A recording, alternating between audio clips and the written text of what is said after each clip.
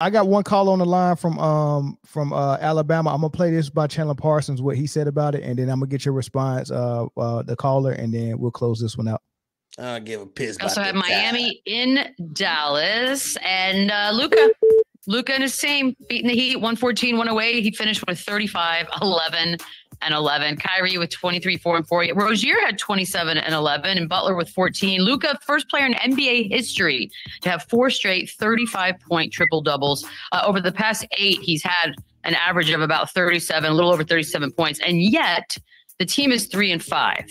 This is where this LUKA observation, fandom, questioning starts to come in, Chandler, because you hear all those numbers, you watch him, the eye test, you're like, he's amazing, and then the record doesn't necessarily reflect that. Is this why sometimes he maybe doesn't get looked at as a real MVP candidate? Yeah, and he hasn't won, right? He hasn't won at a high level. He hasn't, and so it's almost like James Harden back in the day. It's like his usage is so high, the ball's in his hands. You'd like to see everybody get more involved. And there's a balance, right? You want your star player, like Anthony Edwards, for example, this next 2 months, you want him to take 35, 40 shots. You don't want LUKA to do that for a whole season from October to now. It's exhausting. Guys get upset. Guys want touches. So I think when the Mavericks are at their best, they obviously have LUKA and Kyrie going. They're taking the majority of the shots. But you have to have the Tim Hardaway's chip in. You have to have PJ Washington's chip in with 12 points. You got to have everybody involved. You got to have everybody touch it because that is contagious. That makes them play harder. That makes them happier. It makes them defend. And when you got a guy like LUKA that's so good offensively and not so great defensively, guys have to step up and cover him on that end. So when they're open for that swing, they want that open 3 instead of a LUKA 35-foot step back. So I think he's an unbelievable talent. He is literally a guard version of Jokic where he can do everything. He's mesmerizing with the basketball. But as a teammate, it's a little exhausting watching the same shit over and over again. And then when you don't win, it's even magnified. Like, okay, can we try something else? Can I maybe get the ball? Like, you know what I mean? So it definitely can be frustrating. Look at Shams' face. Look at Shams' face. Shams trying to keep a straight face. Like, observations. Yes. I care. By the way, I'm glad you said that, Chandler, because I woke up and I saw a bunch of tweets. Right. He's right. And people are like, get LUKA some help. I'm like, why? Even if they were there, he does it by himself. Like I find this argument to be so confusing at times because I love watching LUKA play. He's got help this year. This is the best team I think he's been on. Wise, they go 8, 9, 10 deep. He's got the team. Use them. I take the most shots, play the most minutes, have the most assists and triple doubles. Do what Jokic does, but find a way to do it to keep everybody happy and to win games. That's the biggest thing. He's going to be judged. He's going to put up stats no matter who's his teammate, no matter what team he's on. He's going to average 30. He's going to average 10. He's going to average around 6 or 7 rebounds, whatever. He's going to get his numbers. To be able to do that and win at the same time is when Luka Doncic will take the next step. Hey, thanks for the super chat, Unspoken Voices. I think that's our auntie Vita. Hey, caller on the line from Alabama, man. What's your thoughts on LUKA and do you think he needs more help? What's up? So I done called in before. Like I said, every time LUKA come up, I'm calling in. All right, here we go. Let's go. Go ahead. Let's do it. I think defense in today's game is overrated. Everybody hating on LUKA. He's the best player in the league. He don't deserve the MVP, but Mel, I saw your tweet about the Brunson, Butler, all them leading. None of them teams beat Dallas in the 7-game series. Not one of them. Yeah, but it's a reason for that though. What's the reason for that? Entertainment. LUKA Doncic is the reason for that. Right, the entertainment factor. Would you let the honky tonk man beat Stone Cold if you was Vince McMahon?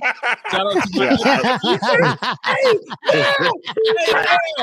Hey, Mel, I like it. Mel, I like it. Shout out to the WWE podcast. Hey, Mel, that was great. Mel, that was great. Yeah, see, I get it, but I just think he get unfair stuff because he played the same style LeBron played. And I know people like to say LeBron played better defense. LeBron have not made an all-defensive team since he was 30. True. I'm glad you said I'm that. watching him stand around the court. Like, if Luka go join Wemby and SGA or something, he will win. Wemby won't get nothing but threes and lobs. And that'll be a good thing. That same thing happened with Chris Bosh. He had to shoot threes and Kevin Love. They had to stand out there on the 3-point line. That's what you think Wemby deserve? Bammy. No, I don't. I'm just pointing out how I feel like Luka getting treated unfairly. Like, the man is great.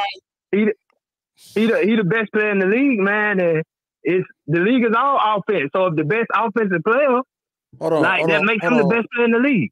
Hold on, I got a question for you. You said Luka is the best player in the league, and then in the same breath, you said don't deserve MVP. Can you explain that? No, please? he don't. Explain that. For me, I always believed in best player on the best team get MVP. My MVP will be Tatum. Okay. I believe the best player on the best team should get the MVP every year. That's what I believe. What's your favorite team? My favorite. I don't have a favorite team. Oh, okay. Yeah, I don't have a favorite team in basketball. I'm a big Dallas Cowboy fan, but basketball, there it is. There it is. You know there what? It is. Hey, look. And you probably a big Alabama Crimson Tide fan. Am I right?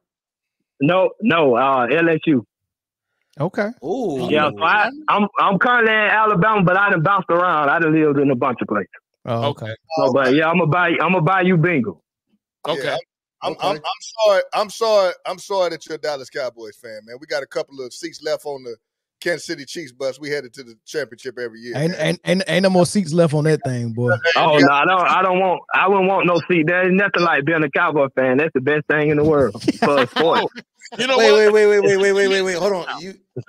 No, Chris. Everything makes sense now. You know what? You are 100% correct. Hey, you are 100% correct. I'm not arguing. Listen, Luka is the best. Dallas Cowboys are the best. I appreciate your call. No, bump all that. I'm fighting the establishment, man. And shout out to the honky tonk man. And shout out to the honky tonk man. Oh man! That is wow! That's the best feeling in the world. He said, I mean, I know all the Super Bowl jokes going around, but I wouldn't trade not being the number one sports franchise in the world for a Super Bowl ring. I wouldn't trade that. The Dallas Cowboys are not the number one sports franchise. But you know who would trade that? They are. You know who would trade that? They're not. Jerry Jones. Jerry Jones would trade it in a heartbeat. Well, I mean, everybody keeps saying he's the problem. He won't change, so I don't think he would change that. I think he likes being the best sports franchise in the world. So do I. I like being the best sports franchise. So in other words, you delusional. You are delusional. Yeah. He a Cowboys fan. Yeah. I mean, by every metric you go by, they're the number one sports franchise in the world. They're the number not one winning. And it's not just winning. That you can't say every metric if they haven't won a Super Bowl. But as far as how much money Jerry Jones bringing in, they like. Yeah, I will say that. And a lot of that got to do with the fan support, like how well we still support the team, even though they haven't won since '95. You know what? Salute. If I could lose every year and still support the team, then I would probably do that too. But that ain't what I'm doing. So, but you hold on, Zoe. You a Falcons fan? Yeah, exactly. So I don't have to deal with that. Yeah. What you mean you don't have to deal with that? I ain't dealt with it in a while. I don't even think that we are the person who's going to win. I don't even think that. In a while. I don't even understand what that's like. That is not even close to what I think. I am never, ever thinking we are the number one franchise in the league because we are trash. We are never going to win the Super Bowl. Every metric you go by. Yeah, I agree. Yeah, y'all the number one. Except for winning. Like five Super Bowls is a lot. When the who got the most? The Patriots 7. Nah, Patriots got 6. I mean that ain't. Patriots got 6. Patriots got 6. Steelers got 6. Steelers got 6. Yeah, Cowboys right there. We win that shit. We got 6. Y'all not already. Come on, man. Come on, man. We ain't even got to the draft yet. He talking about next year. We gonna get 6. Hey, you keep this shit up. Hey, we gonna call the hospital on your ass. We'll get you on the plate. Hey, look. I tell everybody this, man. I just love being the #1 sports franchise. That ain't changing. Hey, all right, bro, man. Thanks for the call, man. Right. Hey, bro. Right. Look, I love having a driver's license, but that car part, that car part, yeah. No matter how much license I have, if I don't have a car, it does not matter. Listen, he said it's the best feeling in the world. Yeah. Caller from Illinois, what's up? You on the line? What up, Illinois? Hey, what's going on? This is Greg Anderson. What's going on, What's up, Greg? What's happening, Greg? You babysitting today? No, I ain't babysitting, man. My daughter she at her mama's house. Hey man, I'm gonna be babysitting real soon after we finish with this segment, man. I gotta go put that garlic toast in the oven too. Man. Hey man. All right, so check this out. I want to discuss the MVP race.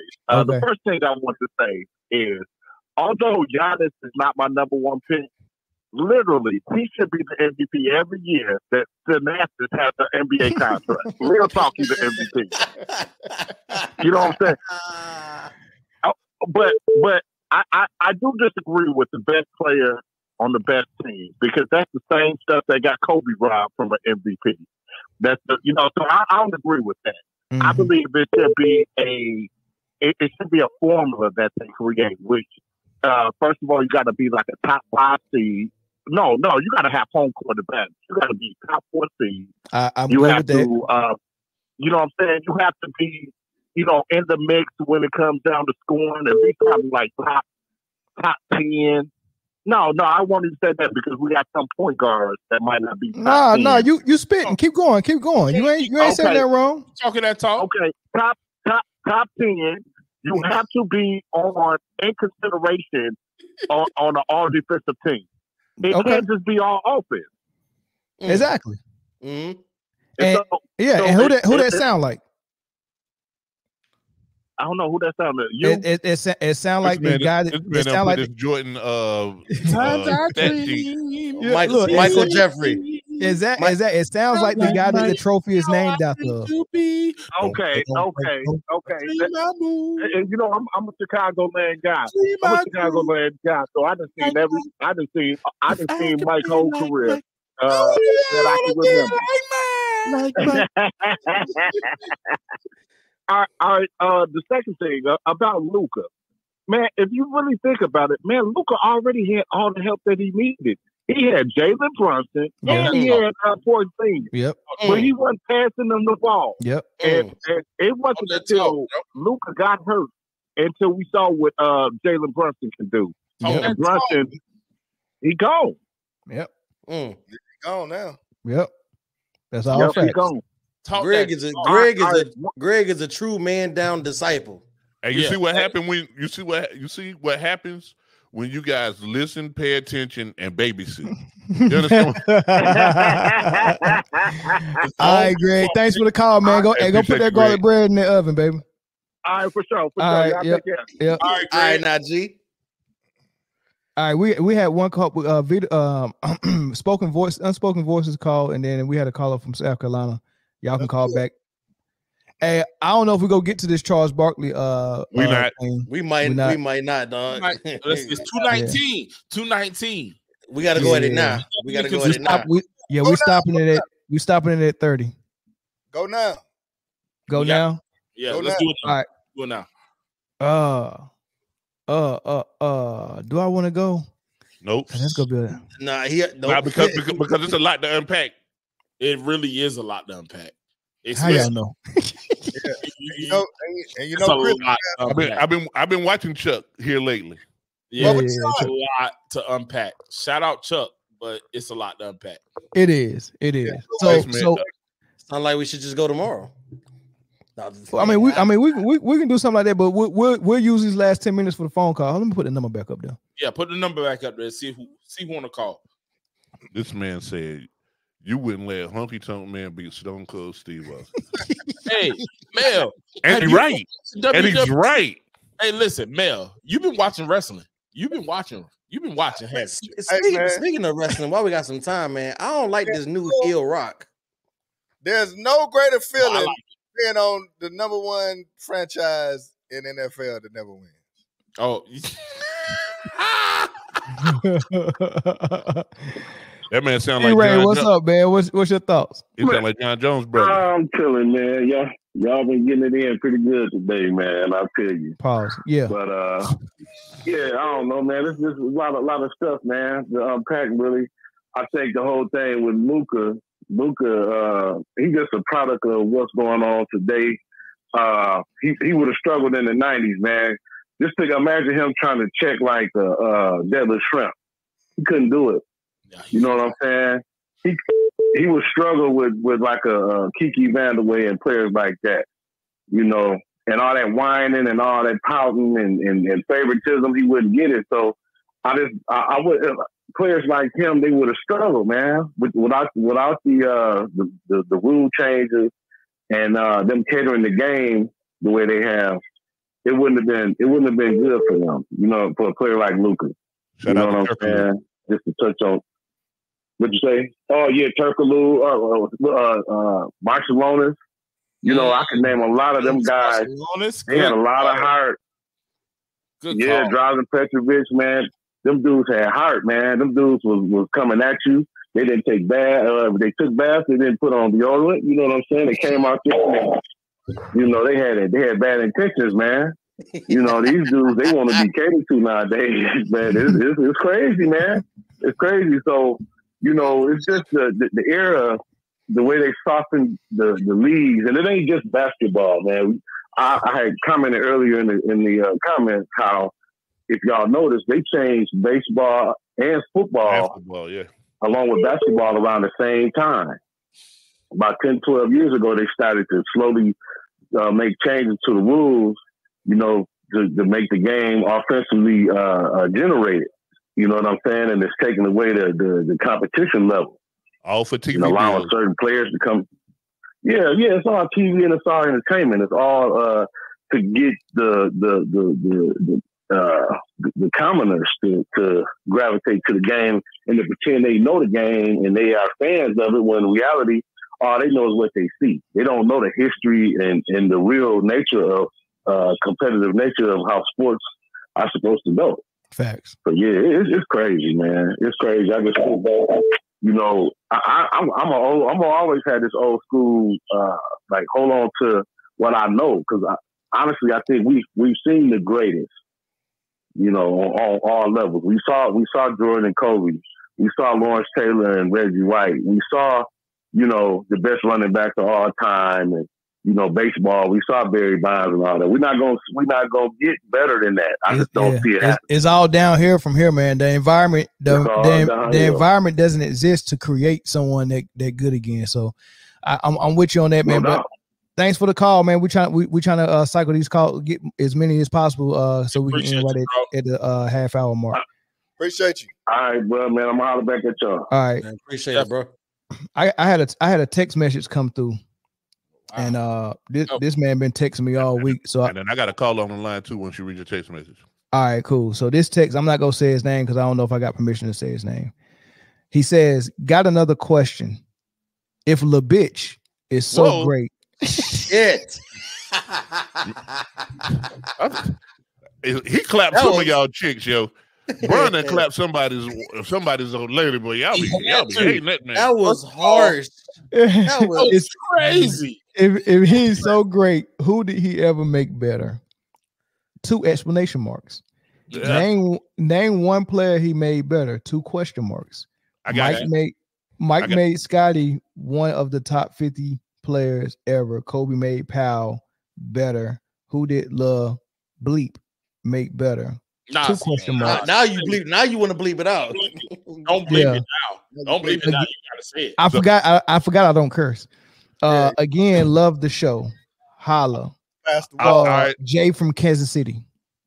Oh, So hold on, listen, and I want this to be known that my name is Jay, but I'm actually not from Kansas City. Just quite what you see. So yeah, way to clear your name, Jay. Yeah, for sure. Great, but great. Here's the answer. The player that he made better was the one that he was supposed to make better, and that's LeBron James. It's not your responsibility to you can't make another man better. You can give them more opportunity or whatever, but you can't make them better. They got to put in the work and make themselves better. Facts. Ooh, facts. I'm with that. Jay. You said it from KC? Jay, yeah, he was from KC. Nah, he from Kansas City, Kansas. He on the other side of the line. KCK. Got it. Yeah. It's a little different over there. Not KCM. Not KCM. No, not KCM. KCM. No, that's a Kansas guy. He's probably from Overland Park. All right, let's go to the caller. Hey, caller, what's happening, man? Hey, what's going on, man? Hey, so that question that he had, does Mo Williams count? Because he made an All-Star team when he played with LeBron. We'll accept Mo Williams. We'll accept Dellavedova. It's a lot of people we'll accept. We'll accept what was the dude with the curly afro? Varejao. We'll accept Varejao too. If you're looking for somebody not named LeBron. And I'm gonna tell you this right here too.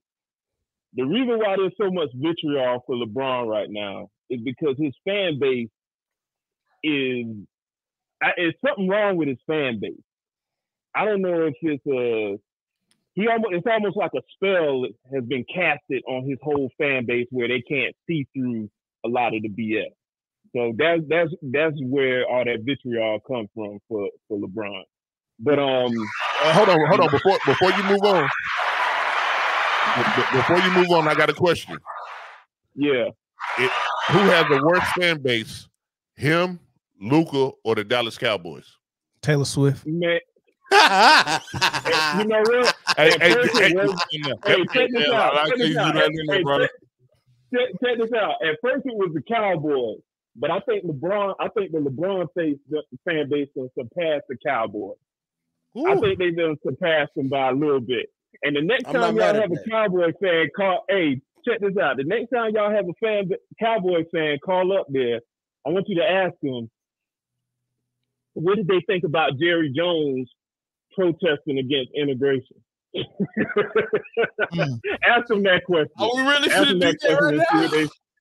Matter of fact, let's go ahead and get him off the air because it's about to get real hectic. Jerry Jones is the one actually buying FUBU, not Donald Trump. Hey, we appreciate your call. That's gonna be the new cleats for the Cowboys. It's FUBU cleats.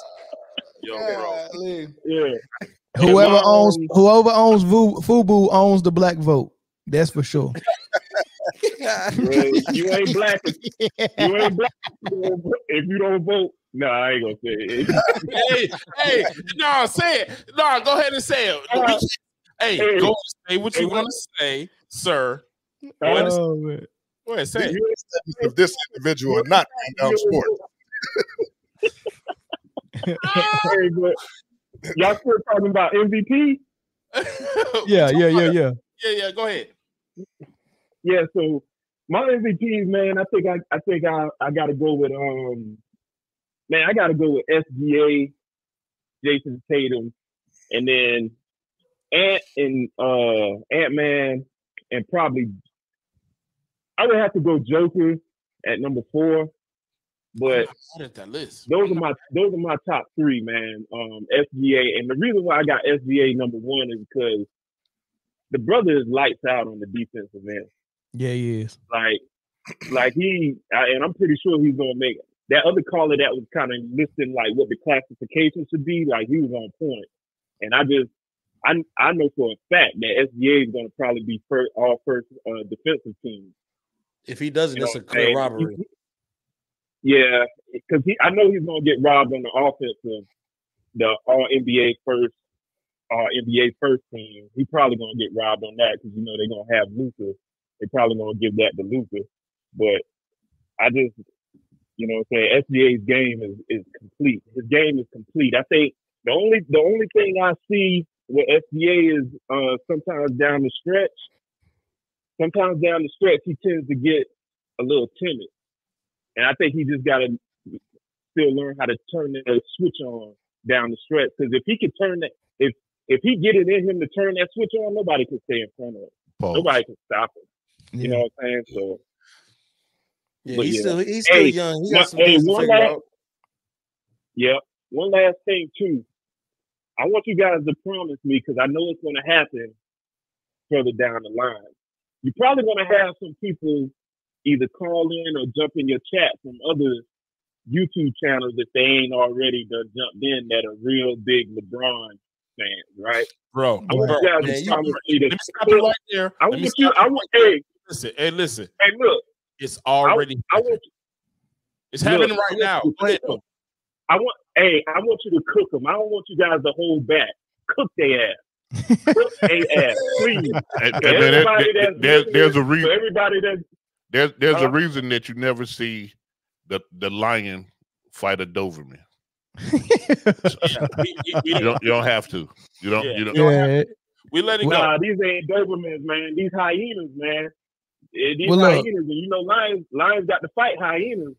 Well, we got a saying around here, man. We like to see people cook themselves. You know what I mean? So man, and that's what they do. I love it.